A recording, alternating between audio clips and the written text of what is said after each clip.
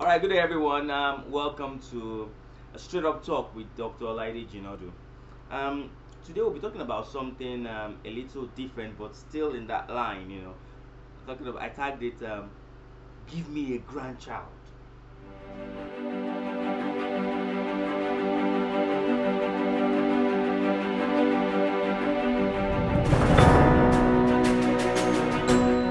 Okay, now nobody should have so much power over you to put pressure upon you to do what you don't want to do.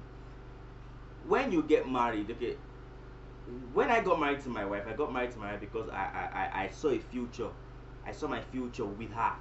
I married her primarily because I love her, not just for childbearing. Okay, there are many ways of getting children nowadays. You can get, if you want a child, through surrogacy, IVF, and what else. But for a parent to demand for a grandchild, that's really not fair. And I believe every man, anyone who is man enough to get married, should be able to stand up to his parents. You call them to order. You tell your mother that, Mom, Dad, with all due respect, this child that we're bringing to this world is a grandchild to you, and this child is a child to me. Who should be more anxious, you or I? That shuts them up. We need to put a balance to these things. I'm an entity, I'm a person. I can't imagine pressure coming from my parents. Who are they to that child? Are they going to pay that child's school fees? Let's stop being sentimental and get things straight. Do not allow anybody put pressure on you. Call a family meeting. Mommy, Daddy, would have children when God says so. I'm not God. We don't manufacture these children. Don't put undue pressure on me. You have had children. You've had 2, you've had 3, you've had 4, you've had 20, as many as you wanted. Let me live my life. Parents, let your children be. And stop being sentimental about what people will say. Now, I don't understand. If I don't have children today, who is the problem with me or my parents? Me, not my parents. So why should I allow them put pressure on me?